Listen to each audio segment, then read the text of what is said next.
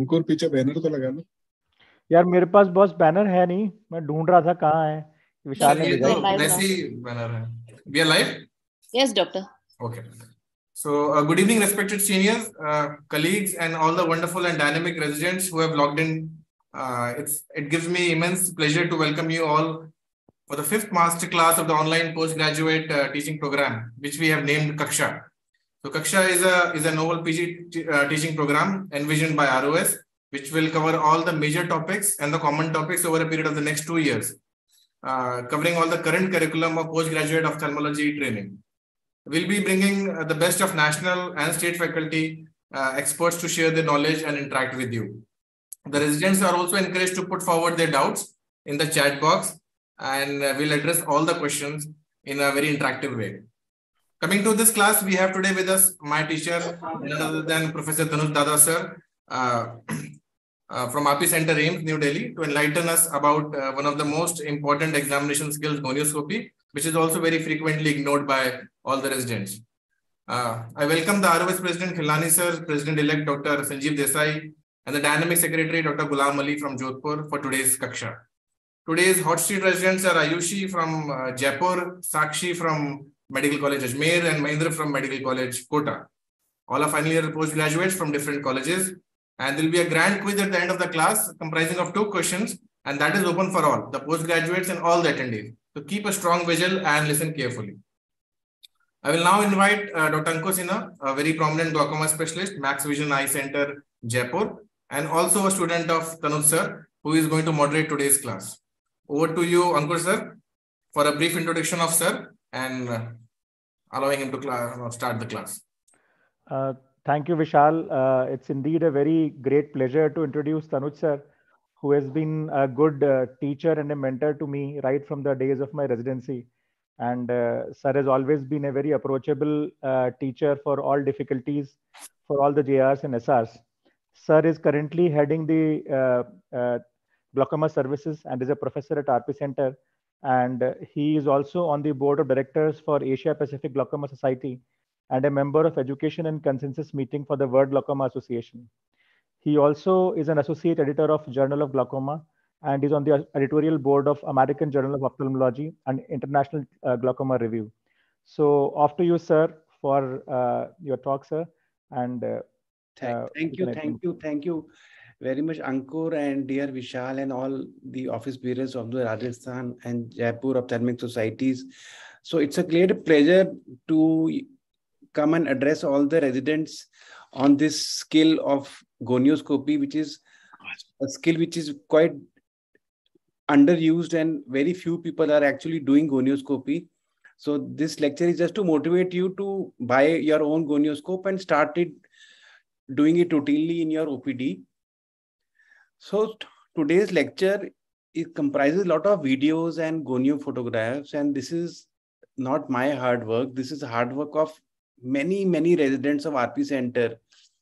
So I just want to dedicate this lecture to all the residents of RP Center who have been instrumental in, gathering all this data and all these images of the angle. It's a very tedious task, and we take 20 images and then you get one good image. So this is our work over the last 10 to 15 years, collecting these gonio photographs, and you will see all of them have RP Center residents on the cover.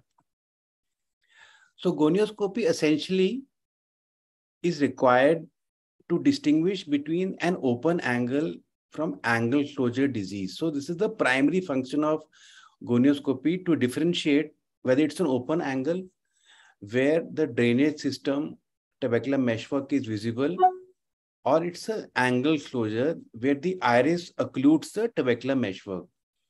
So basically the aqueous drains from the trabecular meshwork, and anytime the iris closes, this is angle closure, and if the trabecular meshwork is visible, it's an open angle. That is the primary purpose of doing a gonioscopy. Now, these are 2 videos you can see. On the top video, you follow up from the iris, you will see the structures visible. This is the iris ciliary body. Then this white zone is the scleral spur, and above that is the pigmented part of the trabecular meshwork. So this denotes an open trabecular meshwork where the angle structure is visible. This is an open angle. Now you contrast this video with the video below.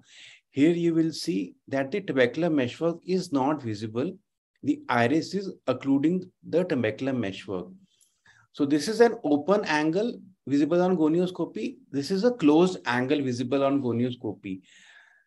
And if you don't learn anything about gonioscopy further than this, it's quite okay. You should know how to distinguish an open angle from angle closure. And this is a skill that is often not developed during postgraduate training and very critical for patient management. The other important aspects of gonioscopy that you learn as on the way is to distinguish between congenital anomalies of the angle. So this is gonioscopy of a patient with primary congenital glaucoma. And this is a totally different set of anomaly where no angle structure is visible, but this is due to an anterior insertion of the iris. So this is not angle closure. This is a developmental anomaly of the angle when no angle structures are visible because there is an anterior insertion of the iris onto the trabecular meshwork. Now, why is it important to differentiate open angle from angle closure? Bluetooth only disturbance Can the Manjula please mute everybody else except the speaker? Sure, doctor. So primary angle closure glaucoma carries threefold risk of blindness as compared to primary open angle glaucoma. That is why you must differentiate between these two conditions. Now, when you perform gonioscopy, it should be done in a dark room. You should use a very small slit of light that should not cross the pupil. And beginners can start with a Goldman 2 mirror. So you, after topical anesthesia, you retract the lower lid and just put in the gonioscope.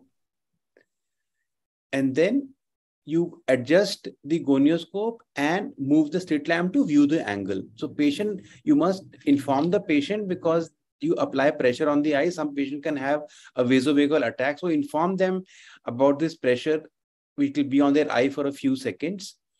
And this is how you do the gonioscopy with Goldman type lenses. They have a coupling fluid. You retract the lower lid and push in the gonioscope. The other type of gonioscope is the indentation gonioscopy. So here I'm using a Posner lens. If this handle is not available, that is known as a Sussman lens. So here, just after topical anesthesia, you apply the lens onto the eye and then you apply pressure and see the opening of the angle. So this is indentation gonioscopy being performed in the slit lamp. So these are two commonly used techniques of gonioscopy. And the third one is with the Swan checkup lens that is becoming increasingly important, intraoperative gonioscopy. Now you can see before surgery, a view of the angle structures, no structure visible. There is an anterior insertion of the iris. This video depicts the other technique is to do a handheld slit lamp, and this is a coepes gonio lens which has been put in the eye. So this is direct gonioscopy with a coepes lens. These are different techniques of performing gonioscopy. And it's very important that you now have to learn about intraoperative gonioscopy. So here, basically, when you operate the patient, the head is tilted 30 to 45 degrees on the other side and the microscope is tilted the other way. So in this way, you can view the angle structures. So both the microscope has to be tilted and the patient head has to be tilted. And this is what is currently used for minimally invasive glaucoma surgery. So you have to learn this technique of intraoperative gonioscopy. And once these tools are turned, then you can see the angle structure. And here you can see through the gonioscope, a goniotomy is being performed. So you have to learn how to visualize the angle structures in the operation theater because all the new techniques of glaucoma surgery entail intraoperative gonioscopy. Now, once you put in the gonioscope, you have to familiarize yourself with the angle structures. So let us follow up from the iris. So above the iris, you will see this band. This is the ciliary body band. Above that is a white zone, that is the scleral spur. And then you have the pigmented trabecular meshwork, the non-pigmented trabecular meshwork, and the Schwalbe's line. This denotes a completely open angle. So now you have put in a gonioscope. And here you can see The iris is visible. Then this white zone is visible. That is the scleral spur. Above that is the pigmented part of the trabeculum meshwork. Then the non-pigmented part and the shawl-based line. So this is a completely open angle visible on gonioscopy with moderate pigmentation. And whenever the scleral spur is visible, it's a clear-cut case of an open angle type of glaucoma. This is another video. Here you follow up from the iris. You can see the ciliary body band is visible. Then this white zone of the scleral spur is visible. And then you have this pigmented part of the trabecular meshwork visible. So again, a very widely open angle. Now, how to identify the angle structures? You should learn what is known as the corneal wedge. This is a technique to identify the shawl-based line or the termination of the Descemet's membrane. So here you make a 30-degree angulation of the slit lamp and you will see two beams of light in the angle through the gonioscope.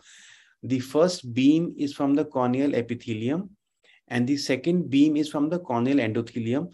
And the point at which they are meeting, that is the shawl-based line, termination of Descemet membrane. And this is the starting point of the angle. So at any time, if this apex is not visible or it is occluded by the iris, that means it's a completely closed angle. So this is the corneal wedge technique. Again, repeating, corneal epithelium, corneal endothelium.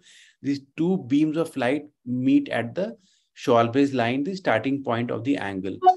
So if you have difficulty in identifying the angle structures, you must make the corneal wedge. So once you make the corneal wedge and you have a narrow slit, so are any of the residents on the hot seat, what do you think is the diagnosis of this condition? So primary angle closure, double hump sign. Double hump sign, sir. So what does it indicate? Double hump sign indicates what? Plateau iris, sir. Very good. Primary angle. So the first hump is when you apply pressure with the indentation gonioscopy, you will get two humps, the equator of the lens and a prominent displaced ciliary body. So this is sine wave typical configuration, which is very pathognomic of plateau iris configuration. Now, any of the residents, is this an open angle or angle closure? Sir, that is the angle closure, sir. Angle closure. Angle close. Why do you say angle close? What is this visible? Sir, pigmented line, but sir, residual attachment of the iris to the shoulder. The corneal wedge, apex of the corneal wedge. I think you can speak of the one corneal by one. wedge. The apex of the corneal wedge is at this point, and this pigmentation is anterior to the shawl-based line. anterior to wedge. So this is a pseudo pigmentation. It's a completely closed angle. So somebody has mentioned this as pseudo-trabecular meshwork. Yes, yes. Can this be labeled as pseudo-trabecular meshwork? Yes, yes. That is something which is mistaken as a trabecular meshwork. And if you are not aware that this is anterior, because then many people think it is an open angle with the abnormal pigmented trabecular meshwork. So that is something you have to be careful. Now, there is some background noise constantly coming. Yeah. Manjula, please look into it. Somebody's mic is on, it seems. Okay, now it is better. So any of the residents, what do you think this is? What can you see in the angle? It is open angle. Sir. Very good. And anything abnormal visible in the angle? Sir, This is there a line of trabecular line, sir. Trabecular meshwork. Hyperpigmentation. White line, sir, maybe prominented shawl-based line, sir. Very good. So this is an anomaly which can be seen in normal young patient. So this is a prominent band-like shawl-based line. So this is visible in patients, even normal patients, and maybe visible in patients with anterior chamber anomalies, anterior segment degenesis. So this is band-like shawl-based line visible in the angle. So here, what do you think is the pathology? Pseudo exfoliation, sir. Sir, fluffy matter, white fluffy matter. It is. No, white fluffy matter. You are saying what is this matter? The pigments. So pigmented. This is classical case of pigment dispersion syndrome. Okay. Pigment dispersion. Okay. This is superior angle being viewed, and whenever you have this dense uniform pigment, especially in the superior angle, that is a sign of pigment dispersion syndrome. So this is quite classic. This dense uniform pigment completely obliterating the trabecular meshwork. So you have to look for Krukenberg spindle, and here you can see retroillumination. The light is coming from the holes in the iris because of massive pigment release, concave iris configuration, and very dense uniform pigment is visible. So this was a case of pigment dispersion syndrome. So just one question for the residents. Is the inferior pigmentation of angle pretty commonly found? Yeah, so inferior angle pigmentation can be, normally it is heavily pigmented because of the effect of gravity, and any laser PI you do, any surgery you do, the inferior angle becomes pigmented. But especially for pigment dispersion, you get this superior angle, which is dense, uniformly pigmented. So that is very pathognomic of pigment dispersion. Thank you, sir. And any of the residents, what is this? So Cogan-Rees syndrome. So this is open angle. Hyperpigmentation with pseudo exfoliation. Very good, very good. Pseudo. So here you see the pigmentation is there, but it is irregular, and you have these white specks, dandruff-like material in between. So this is called salt and pepper pigmentation. So this is classic of pseudo exfoliation. And why this is very important? Because these patients with pseudo exfoliation have very severe course as compared to a primary open-angle glaucoma. They progress very fast, more severe disease. So you have to be very cautious and call them for closer follow-up. So this is salt and pepper pigmentation. Now this gonio video is very important. Here you can see that iris is coming up and attaching to the trabecular meshwork. So there are 2-3 very important signs here. You have this irregular pigmentation scattered all over the trabecular meshwork. That means the iris has previously come in contact with the angle structures. And then you have the synechia formation. The iris is attaching 1, 2, 3 places to the trabecular meshwork. So this is classic primary angle closure disease. And if there is no glaucomatous optic neuropathy, you classify this as primary angle closure. And this is absolute indication for doing a YAG laser iridotomy. So this is starting of angle closure. Here, trabecular meshwork visible, but you have the attachments of the iris onto the trabecular meshwork. So this is classical sign of angle closure, and immediately the patient should be subject to a YAG laser iridotomy. So is this open angle or angle closure? Sir, angle closure. Very good. So this is a very specific sign, which is known as the Mount Fuji sign. So you have this Mount Fuji in Japan. So you have a volcanic type mountain. And here you can see ciliary processes are visible under the iris. So this dome-shaped elevation of the iris, typical of an angle closure with a thick anteriorly displaced lens. Now, once you have diagnosed angle closure, the next important step is to see whether the closure is reversible or it is synechial. So primary position you have put in the gonioscope, the iris is attached to trabecular meshwork. Now, when you manipulate the lens, that means you move the mirror towards the angle being viewed, or ask the patient to look towards the opposite side. In the primary position, no structure was visible.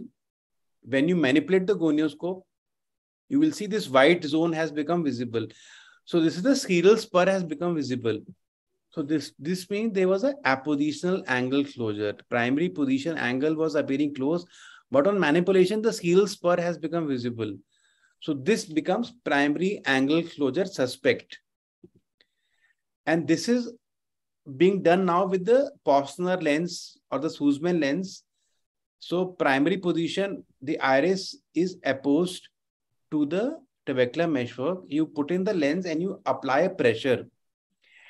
And when you apply pressure, the aqueous is pushed into the angle, and then you see the scleral spur has become visible. So ideally, the indentation gonioscopy is the gold standard technique to differentiate appositional closure from synechial closure. You require some more expertise in this because you can create decimate folds. So the basic purpose is that without tupling fluid, you apply slight pressure and see that the angle has opened up, scleral spur has become visible. So the first technique of manipulation is done with Goldman type lenses. And this technique of indentation is done with the Zeiss type lenses. Commonly available are the Sussman and the Posner lens. Now this is a very important gonio video. So any patient who develops vascular occlusion or proliferative diabetic retinopathy, before you dilate, you must do a gonioscopy. And here you can see this is new vascularization of the anterior chamber angle. You can see fine filiform blood vessels which are crossing the scleral spur, this white zone, arborizing on the trabecular meshwork. So this is a classical case of neovascularization of the anterior chamber angle. It is still an open angle stage. And once you diagnose this, it's critical to do a pan-retinal photocoagulation because these patients progress very fast and go into complete synechial angle closure with very high intraocular pressure. So this is very important to do undilated gonioscopy, all vascular occlusion CRVO, and patients of proliferative diabetic retinopathy when they come for follow-up before you dilate. And if you don't do gonioscopy, then this is what happens. So now disease has progressed and you get this dense synechial closure of the angle. There is a fibrovascular membrane and the entire angle becomes occluded. And then this is a neovascular glaucoma which has gone into angle closure stage. Now, any of the residents, what is your diagnosis? Anterior insertion, maybe insertion of iris. So diagnosis, what is likely differential diagnosis? Posterior embryo. What can you see first? Developmental glaucoma, sir. Scleral spur. Peripheral anterior synechial, broad base. आप ध्यान से देखो, इसका answer slide में लिखा हुआ है. So interior displacement of scleral spur. ये देखो ये क्या लिखा है यार? Axon filled rigor anomaly. ठीक है. This is axon filled rigors syndrome. You have this band-like anteriorly displaced Schwalbe's line and the iris tissue attaching to it. So this is very different from angle closure. This is a developmental anomaly, anterior segment degenesis. So there is this prominent Schwalbe's line attached to the anteriorly displaced periphery of the cornea and iris tissue attaching to this. So this is very pathognomic. Once you do gonioscopy and learn how to do this, this is a video, 14-year-old boy with Axenfeld Rieger syndrome, and you can see very anteriorly displaced Schwalbe's line and this iris tissue attaching to the Schwalbe's line. So very anterior attachments. So this is classical Axenfeld Rieger syndrome. Usually you will see this in both the eyes. So this is one very nice anomaly you can identify solely with gonioscopy. Very anteriorly inserted iris strands and the pupil will be pulled to one side and you will get correctopia. And this is again prominent anteriorly displaced Schwalbe's line and the iris is going and attaching to it. So this is what we call as anterior insertion of the iris. This may be a finding in normal patients and also can be seen in juvenile open angle glaucoma. The anterior insertion of the iris. This is a deep anterior chamber, widely open angle. So this should not be confused with angle closure. These are iris processes, anterior insertion of the iris. They follow the contour of the angle and you put light, they will contract to eye stimulus. So any of the residents? Aniridia with rudimentary process. Very good. So you have rehearsed very well. So this is a patient, you can see this lens is visible here and you go up, all these ciliary processes are visible. And that is why aniridia is a misnomer. You have this rudimentary iris stump present, which goes and blocks the trabecular meshwork that causes rise in intraocular pressure. And when you do gonioscopy, you see this rudimentary iris stump, all 360-degree, and atrophic ciliary process is present.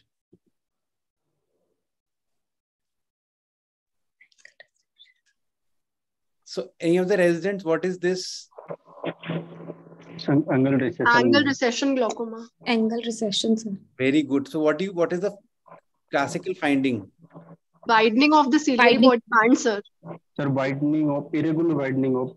Yeah, very good. Ciliary It's very important, this word irregular. Sometimes you have high myopia where you will have uniform wide ciliary body band visible. So you have to compare always with the fellow eye. And when you see irregular widening of ciliary body band, that is hallmark of angle recession glaucoma. And these patients require lifetime follow-up because the iopic can dies 10, 15, 20 years after injury. So any blunt injury, after 6 weeks, you should do gonioscopy and see if there is irregular widening of ciliary body band. If present, ask the patient to come for follow-up every 6 months lifetime.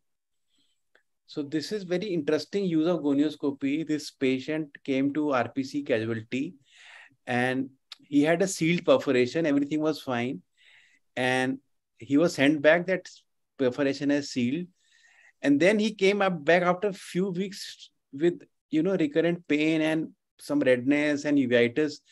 And then somebody referred to me for gonioscopy, and you can see this glass foreign body in the angle.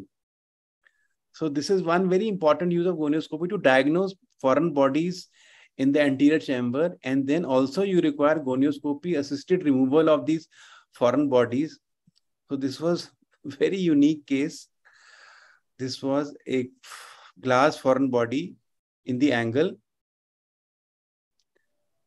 And now glaucoma, you do trabeculectomy surgery. So this shows a wide open trabeculectomy ostium. There is a cleft in the sclera and you can see the iridectomy. So once you do a trabeculectomy, you should do gonioscopy and see whether it is patent or there is anything blockage. So you can see this is a superior angle and this is the cleft visible in the sclera. And here you can see the iris has gone into the cleft.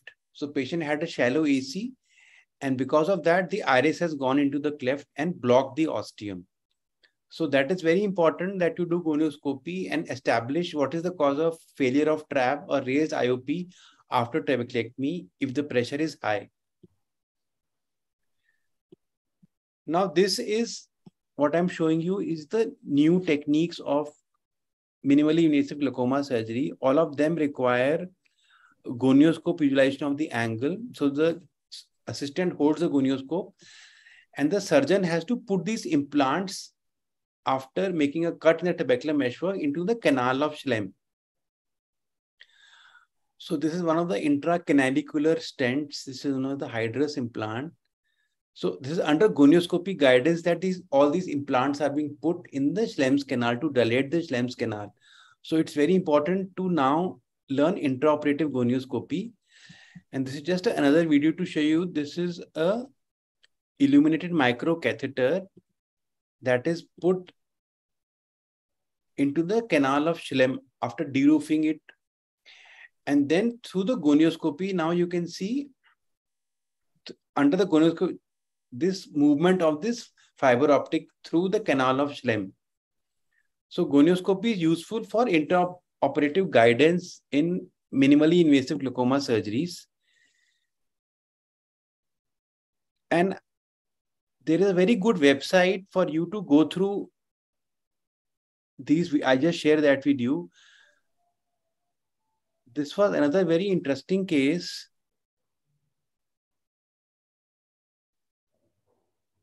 So on gonioscopy, there appeared to be a prominent shawl-based line.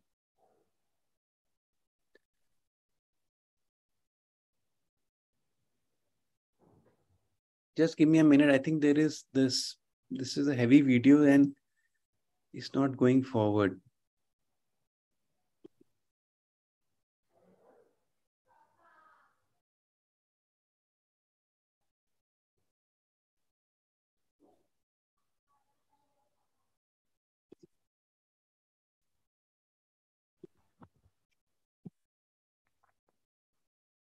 So I think the presentation has gone off, it seems. Yeah, I'm just trying to get it back. Just give me a minute.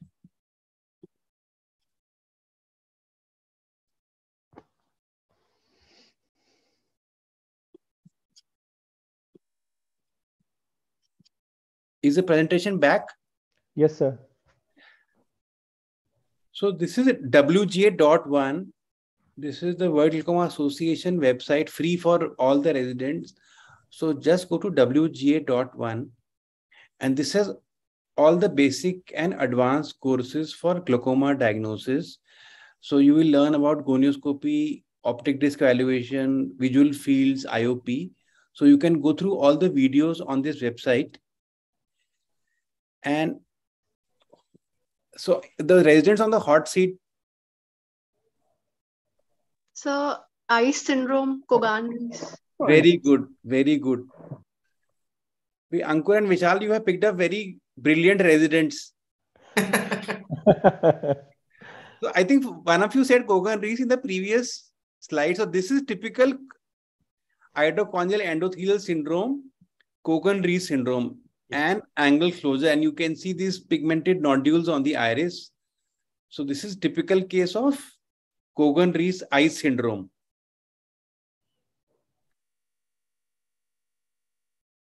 So any of the three residents, what do you feel is the diagnosis? Iris processes, primary juvenile glaucoma. So any of the other two? We just had one of the cases. Very good, very good. This is Axenfeld-Rieger syndrome. See, prominent band-like Schwalbe's line and iris attached to the periphery of this line. So this is typical Axenfeld-Rieger syndrome. Okay. And this is bilateral as compared to eye syndrome, which is unilateral. This, any of one of you, this you should be able to diagnose now. So, highly pigmented tubercular meso, sir. So this is again pigment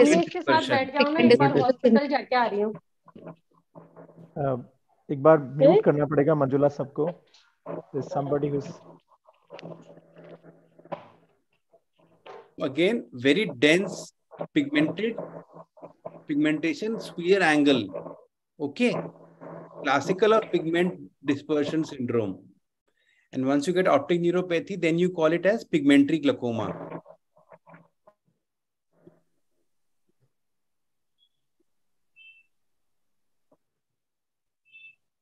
हाँ जी बताओ बच्चों.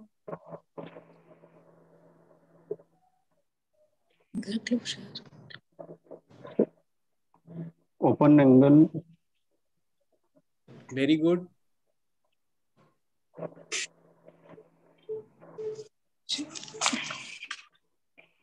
Iris process में Mr. President is not. तुम ना picture में देखो तो ऊपर देखो क्या लिखा है. From neurology. ये this has consultation has come to RP center casualty. तो आप ये बताओगे तो आपको मैं ट्रीट दूंगा.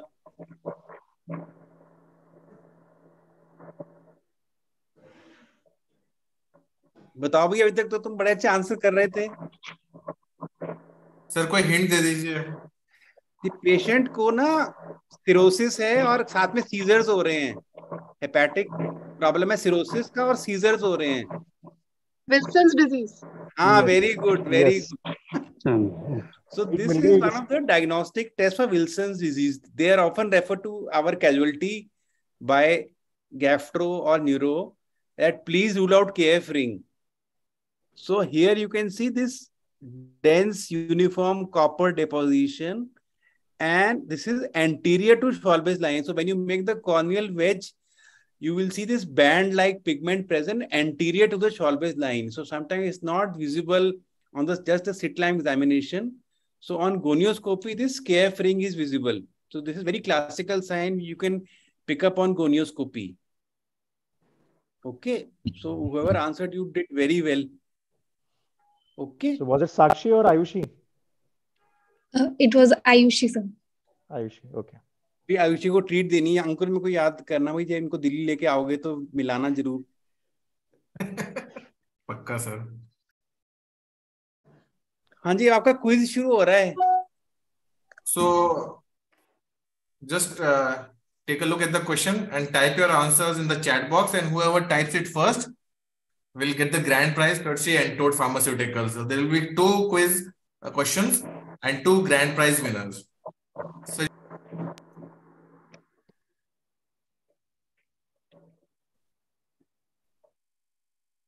in which condition can anterior chamber be visualized without gonioscopy?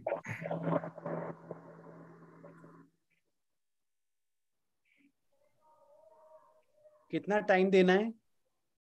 Sir, I think 10 seconds. 10 second तो हो गए। अंकुर सर देखिए चैट बॉक्स में मैसेज तो आने लग गए। अफेकिया, केराटोग्लोबस, एंगल क्लोजर, केराटोग्लोबस, एनारिडिया। तो भाई ये इनका आंसर ठीक है, केराटोग्लोबस। केराटोग्लोबस, yes. Srilata, Srilata, where are you from?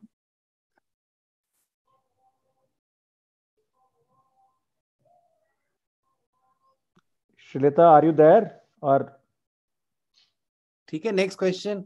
Yes, sir. We'll find out where she's from and we'll send them. ये थोड़ा मुश्किल क्वेश्चन है भाई। हाँ, what is water gonioscopy?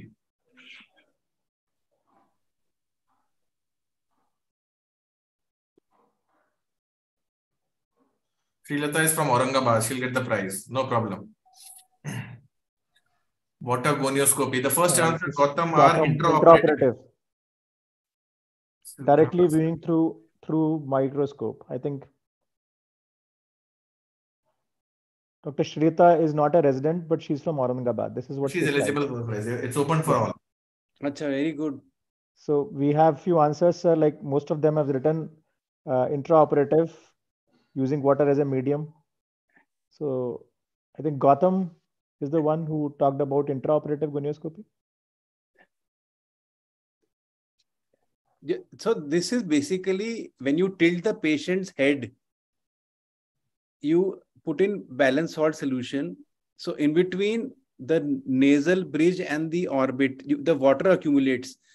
So the angle structures can be viewed through this water meniscus without use of gonioscopy. So this is new technique derived from Singapore National Eye Center, known as water gonioscopy. So Ankur, you can just see who has got it. So sir, using water as a medium will be the correct answer? Yes. I think that should be the best answer because this is by Siddharth. Siddharth Manju. He is a resident in SMS Medical College. Acha, very good. Siddharth.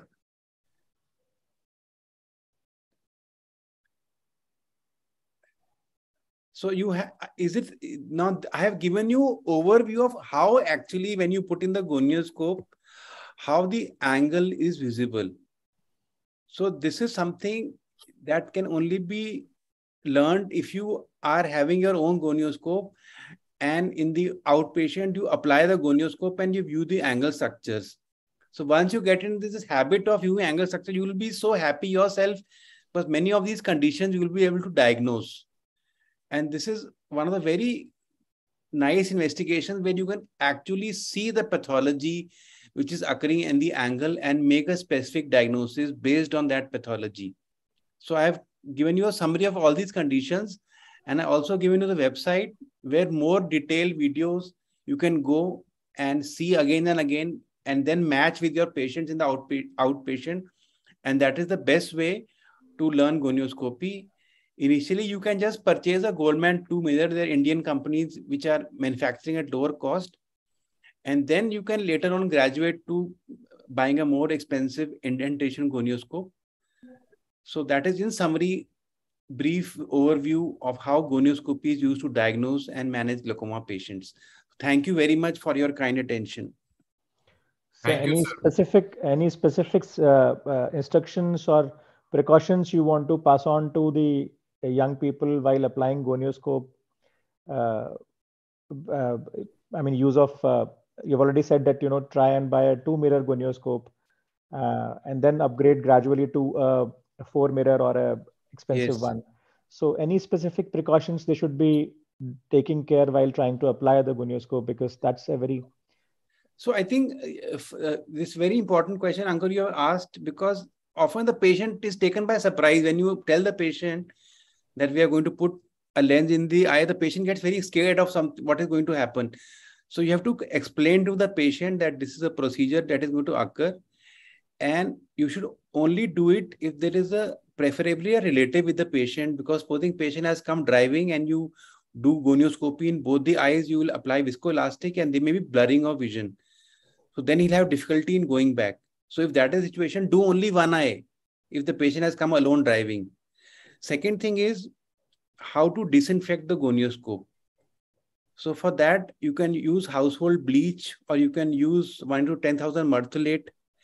You can also use isopropyl alcohol swabs.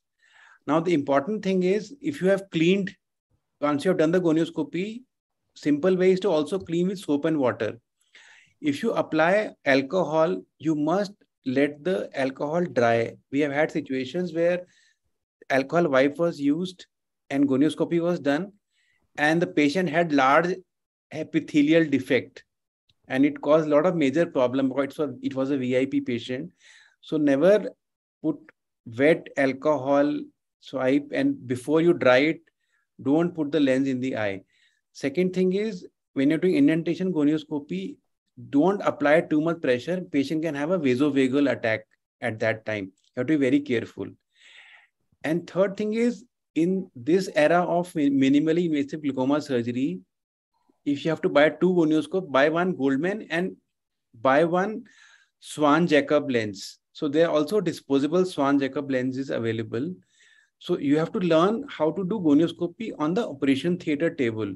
That has become very important technique even for phaco surgeons, because now you have all those implants being used by cataract surgeons, like the eye stent or the hydrous implants, not only for glaucoma surgeons. So you must learn how to do the gonioscopy on the table and visualize the anterior chamber angle and see the pathology on the table. And one more condition where it's very useful is when you have trauma and low IOP. So many times you get cyclodialysis cleft. So there the eye is hypotenuse. So intraoperative gonioscopy after putting viscoelastic is very important. And there's one more thing I wanted to share with you, and that is about how to report gonioscopy. So I think I have missed that slide somewhere. Yeah, this is called a goniogram.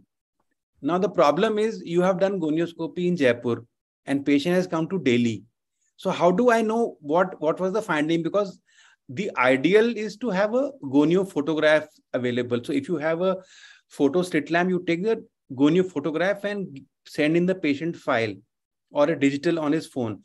But if that is not available, then you should draw this goniogram. So essentially, this is a simple goniogram. You have 3 circles. The outermost is the Schwalbe's line, and then this band-like pigmented trabecular meshwork, the central line, and then you have the scleral spur. So if you have a slide, you can share it again. Yeah, again we can start, sir. It will be better.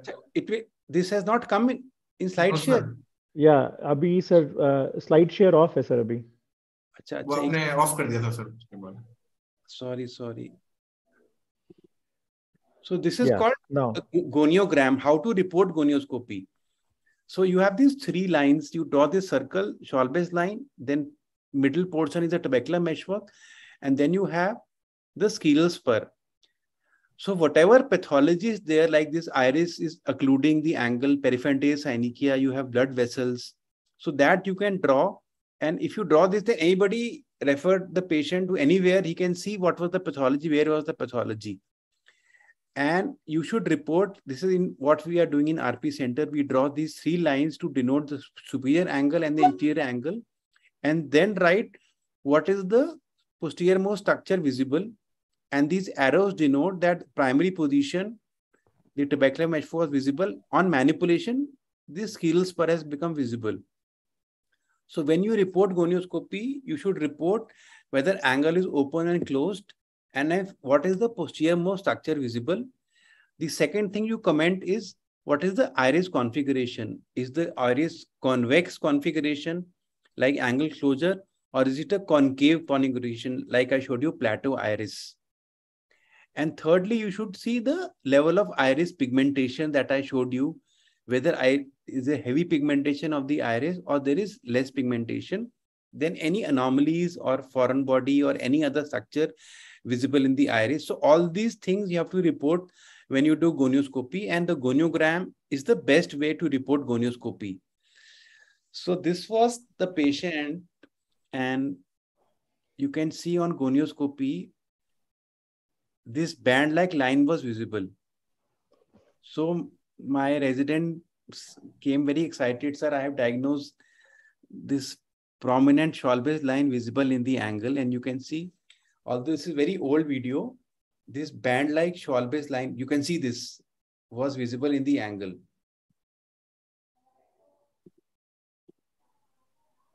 And I'll show you, I think there's a problem in the video. So this was actually broomstick injury. This was a wooden stick in the angle, just looking like prominent ciliary body. And I think this was very heavy video, is not playing. So when we did the phaco, this entire wooden stick came out of the angle. So sometimes when you do gonioscopy, you get very, very interesting findings in the angle. And you have to learn to recognize these anomalies in the angle and then tackle them during surgery with intraoperative gonioscopy. So here you can see this is your prominent Schwalbe's line. This wooden stick coming out of the angle. It's pretty long, sir. Pretty long, and my heart was racing because it was not expected to be. And then the danger it may fall, and then I have to call Vishal for operating the case. So luckily, with God's grace, we could remove it out, borrowed forceps from retina colleagues and took out this wooden stick, which was diagnosed as a prominent ciliary body. Sorry, prominent Schwalbe's line. So thank you very much. I hope I motivated you people, and the residents were very good. You have selected very brilliant residents. So I congratulate you. You gave, I think 90 out of 100 you got. Very good. Yeah, they were pretty tough questions also. Yes. Yeah, yes. most of them were bang on the target, right answers. So they have done very good rehearsal. Any role of such dark room in the gonioscopy? Because so I think once you have learned gonioscopy, then ideally all gonioscopy should be done in the dark room, because if you have background illumination, then the iris will constrict and it will artifactually open up the angle. So for diagnosing angle closure, you need dark room. You need small 1 to 2 millimeter slit, which should not cross the pupil. So that is very important. So dark room is essential for gonioscopy. The problem is in shallow orbits. Normal eyes, you can easily insert the gonioscope. Any tips for very shallow orbits? Some villagers come with, sunken orbits. Then it's difficult. And the air bubble comes in between sometimes. Vishal, for those people, it is best to have an indentation gonioscopy, because there the radius is less than that of the cornea, and there you don't require any viscoelastic. So just one top of paracane and you put in the gonioscope. So there this becomes very useful. That Goldman becomes very tough to do. Any questions from the residents? Because sir has nicely shown almost all kinds of gonioscopic presentations and anomalies, and some of them are pretty interesting, like foreign bodies and all.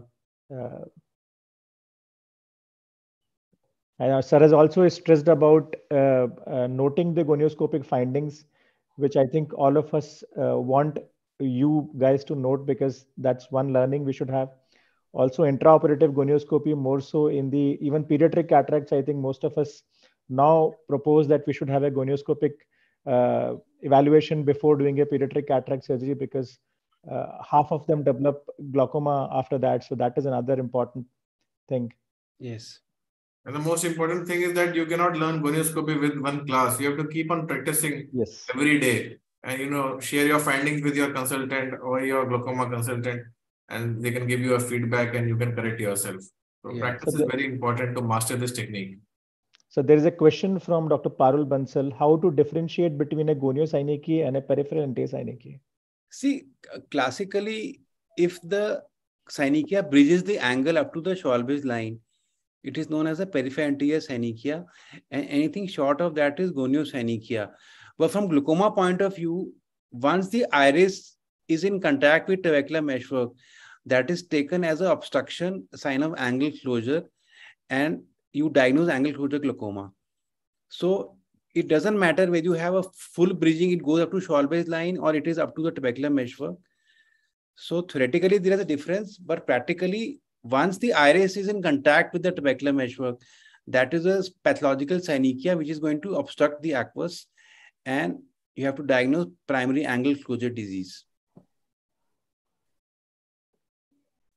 Seniors who have joined the class, Gopal sir, Rakesh Porwal sir.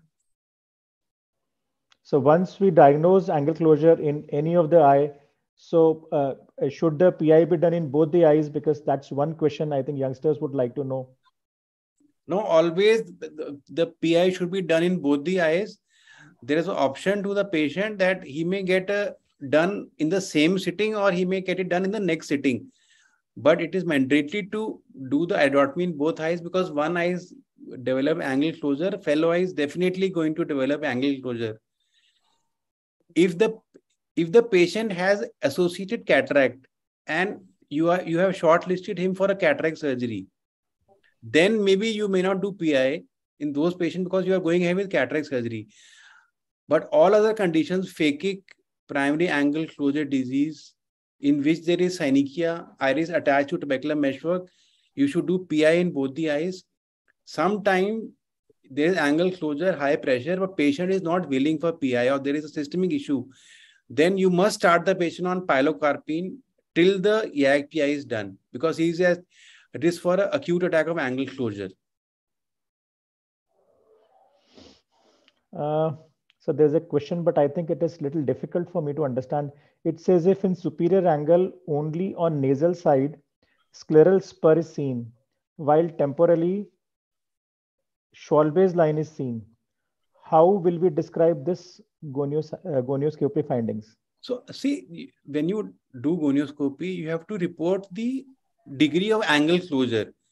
So you may have a patient who has got 180-degree angle closure and rest of the angle is open. You may have a patient where only 90 of the angle is open. So once you report the gonioscopy finding, you have to report how many degrees the angle is open or closed. So that is how you answer this question. It is not uniform that you report open angle, closed angle. You report how many degrees of the angle is open.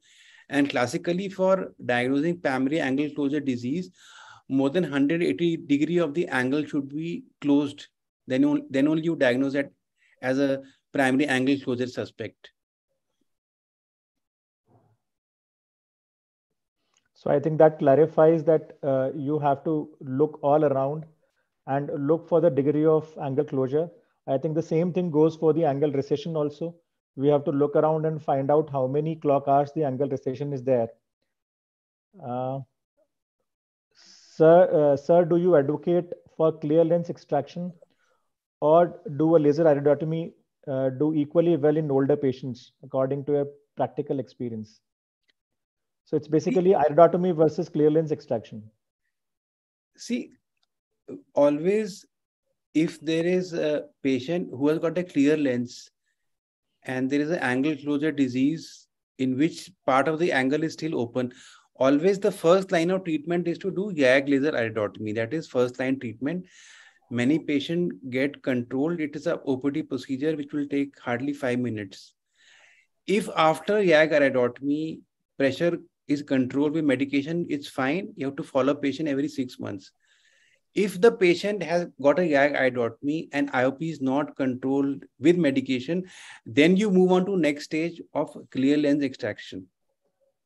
So that is the protocol we follow. At first iridotomy and then move on to clear lens extraction, because clear lens extraction has its own drawbacks. You can get complications. You are dealing with a eye with a very good vision. So that has to be only dealt with by expert hands, because you have a shallow chamber, you can land up with a lot of complications. So go step by step. First do a laser iridotomy and try to control the pressure. Don't straight away jump to clear lens extraction without doing laser iridotomy, because if you get a complication, then it can be a medical legal case of why you didn't do iridotomy as a first line management. So can we put laser iridoplasty in between, sir? Like if even after a YAG PI, the angle is not opening up. And say if the patient is young, say 40 years or 45 years. So does iridoplasty also has a role in opening up the angles? Actually, iridoplasty has a role if the PI is not able to open the angle. The problem is there is heavy liberation of pigment because of our pigmented eyes, and that heavy liberation of pigment goes and blocks the trabecular meshwork. So sometimes you get a already angle is partially closed, you get a very high spike in intraocular pressure. So, and secondly, it can lead to cosmetic problems with white patches on the iris. So we would not advocate it as a routine therapy. Between laser iodotomy and lens extraction, you can control majority of the patients. It's definitely one of the techniques where you're not able to abort an acute attack of angle closure. It's very hazy cornea. Iodotomy is not possible. There's a role of argon laser peripheral iridoplasty. So there's one more question. Is gonioscopy mandatory before ICL? Yeah, I think gonioscopy should be done as a part of the workup because we have had a lot of patients who have gone, referred to me for secondary angle closure after the ICL due to wrong placement or vaulting and all. So I think preoperatively, like you take an optic disc in the workup of any patient who is to undergo ocular surgery, gonioscopy once should be documented. Because many times you get an NTS, they are young patients, you might get an NTS such, iris, there may be some other anomalies in the angle. So that must be documented and picked up before. So most of the refractive surgeons are using anterior chamber depth as the protocol for doing ICL. They are not doing gonioscopy routinely. So that can be misleading, right, sir? Yeah, see. Even in a deep chamber, there can be, peripheral anterior synechia and it can be closure in the post-operative period.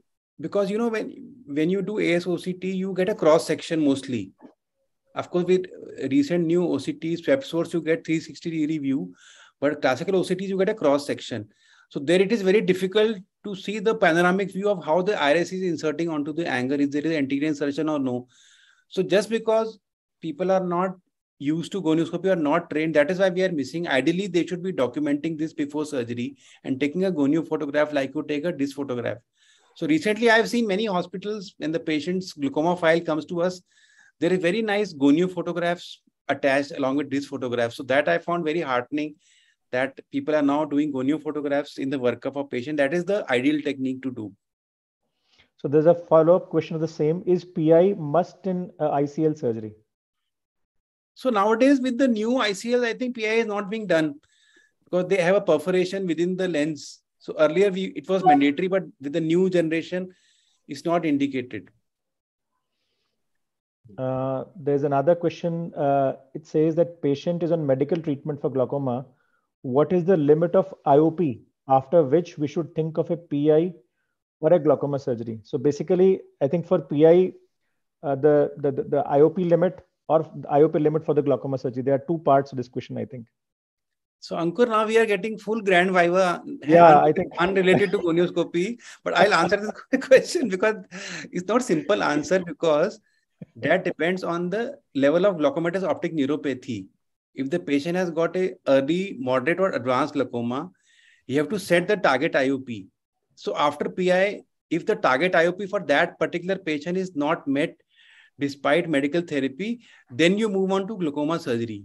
So it's not one IOP I can give cutoff for all patients. Depends on the level of glaucomatous optic neuropathy patient has. And I think PI is not a IOP dependent procedure. It's more like a gonioscopic or an anatomical dependent procedure, how the anatomy is changing for the eye. Yes, yes. So sir, I think that's it. The questions will keep on coming. But you can email me later. I'll be happy to answer. Yes, sir. I'll forward it to you, all the questions and all the queries by the residents. And sir, excellent videos and excellent interaction. And this has been a wonderful Kaksha on gonioscopy vast with a full house of residents. And thank you all the residents, ROS executive, respected teachers, and most especially Tanuj sir for the excellent teaching today. We look forward to the next class in the coming weeks with more residents on the hot seat. Thank you and keep giving your feedback and suggestions for the Kaksha experience to improve. Good night from Team ROS. Thank you, Ankur sir. Thank you, sir, again. Thank you, Vishal, Ankur. Thank you, all the residents. Very good residents. Bye-bye. Thank you, sir. It has been a refresher course for us after a Welcome, sir. very long time. Thank you, sir. Okay.